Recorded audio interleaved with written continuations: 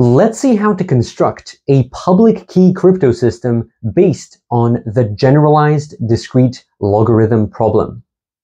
In this video, we will explore key generation, encryption, and decryption. Let's begin with key generation. In key generation, we will consider a generator for a finite cyclic group. The generator is denoted by little g, and it is an element of the group big G. So big G denotes a finite cyclic group with the generator little g.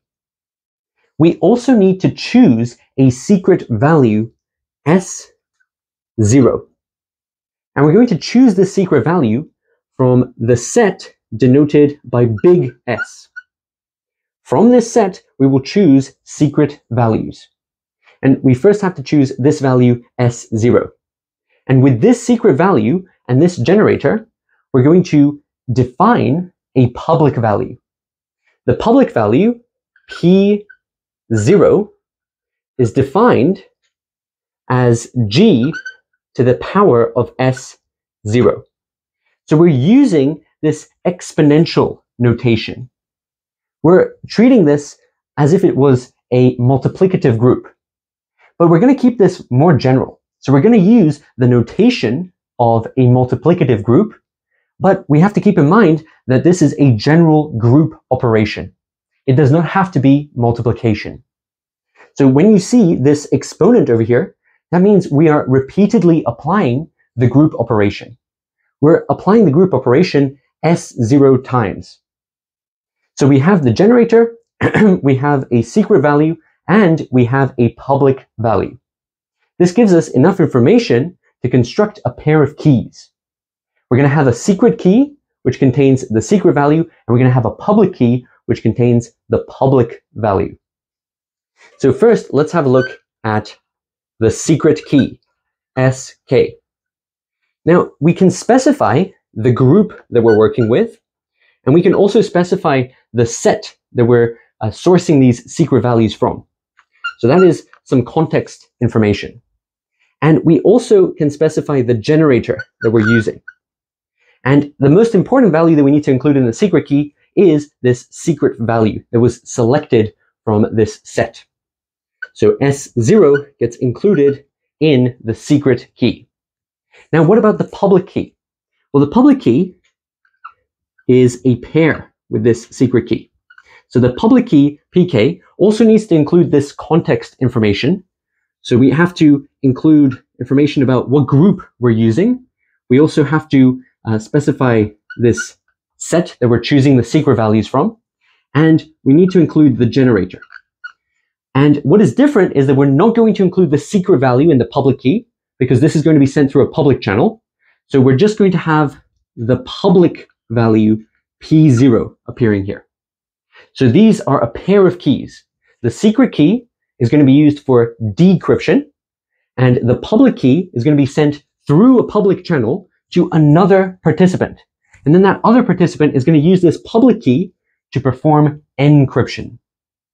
So we're going to send this through a public channel. So imagine this area in the middle. This is a public channel. This is the first participant's area. So the first participant is generating the keys, and this participant that has generated the keys will also do decryption. Now, let's go over to this side. We're going to have another participant that is going to be doing encryption. So what does encryption involve? Well, encryption is going to use the public key to encrypt a secret message. This message is an element of the group. So it's important that we agree on what group we're using. Both of these participants have to agree on the algorithm that is being used. They have to agree on this group and this generator. So we have this message, which is an element of the group G. This is a finite cyclic group with this generator denoted by little g. Now, in this encryption procedure, we're also going to need to select a secret value. And we're going to call that secret value S1. And this secret value is chosen from the set big S. So here we have another secret value, and we also have this message. Now we're going to produce another public value. This public value is going to be called P1, and it is going to be defined as the generator raised to the power of S1. So the generator came in the public key. So that was present over here. So that's where that information has come from. And this secret value has been generated in the encryption procedure. And now we're also going to generate the ciphertext. So the ciphertext C is defined as the message times, now I'm using this times symbol, so this is a multiplication symbol, but this is a placeholder for the group operation. So remember that this operation does not have to be multiplication. It can be some more general type of operation. So we have the message times P0 to the power of S1. P0 has come in the public key. So the generator and this public value P0 have both come in the public key. They are publicly available because they were sent through a public channel. And now they're being used over here. So the generator is being used to define P1, that's another public value, and P0 is being used to define the ciphertext. And you can see that this secret value S1 is appearing in the definitions of P1 and C. So this is now the ciphertext. So we have encrypted the message. Now we're going to send the ciphertext through a public channel. So here we have a public channel, and the ciphertext is going to go through that public channel. So the ciphertext CT is going to include this value C, and it's also going to include this public value P1. And this public value P1 will be used in decryption.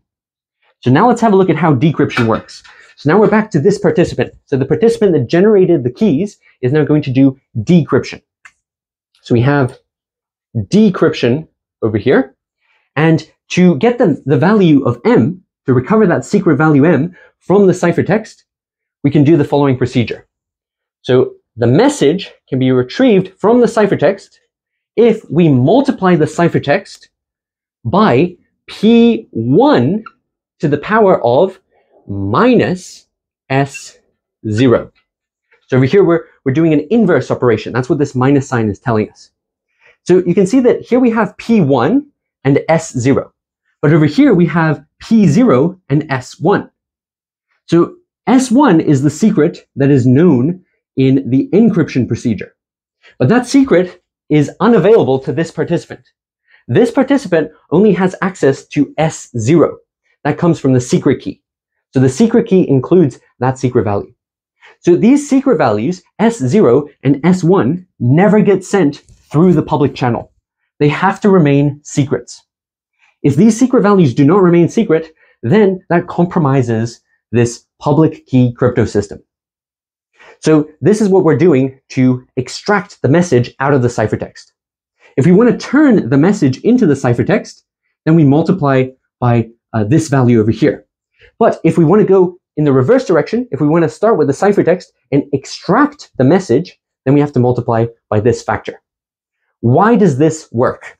Let's see why this decryption procedure works. So we're going to write down this value, C times P1 to the power of minus S0. So that minus sign tells us that we're computing the inverse. We're computing an inverse value of P1 to the power of S0.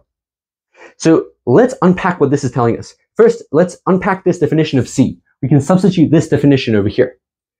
So C, the ciphertext, is actually the message times P0 to the power of S1. So that's just this value of C. And then we also have times P1 to the power of minus S0. But here's a very interesting fact. P1 to the power of S0 without the minus sign and P0 to the power of S1, they are actually the same value. And this concept actually is the basis for Diffie-Hellman key exchange. But that's a very specific type of discrete logarithm problem. So in that case, we're actually doing multiplication mod a number. but this is a far more general situation. We're dealing with the generalized discrete logarithm problem. So this operation, denoted by the times symbol, it does not have to be multiplication. So this is what we're dealing with here. Now let's substitute these definitions for the public values. We can rewrite these public values in terms of the generator. So let's do that over here. So we're going to have the message times g to the power of S0, and that's being raised to the power of S1. And then we're multiplying by this factor.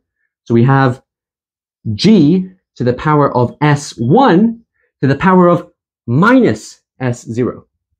So that minus is very important. It means that we're dealing with the inverse. And now we can group this together using exponential laws. So that's going to give us the message times the generator raised to the power of, here we're going to have S0, S1, and then we're going to have minus S1, S0. So these values up here, by commutativity, are going to cancel. So in the exponent, we're going to have 0. So these guys will cancel. That means that this is equivalent to the message times the generator to the power of 0, and this is the identity in the group. And we can write that as 1. So we have m times 1. So this message, which is an element of the group, is being combined using the group operation with the identity element of the group. So that's the same as the message itself. So you can see why this combination that we're computing in the decryption procedure, that is equivalent to the message. So this is why this works. So you can substitute different groups into this scheme, and you can try different group operations as well. And you can experiment with different generators for those groups. Ideally, what you want is a procedure which is very difficult to find patterns. So you want groups where there are no clear patterns. Because if there's patterns in the group, if there's some underlying group structure, then there are techniques to speed up cryptanalysis. So what is publicly available? Everything that travels through the public channel is publicly available. So the public key and the ciphertext are all publicly available. What is secret?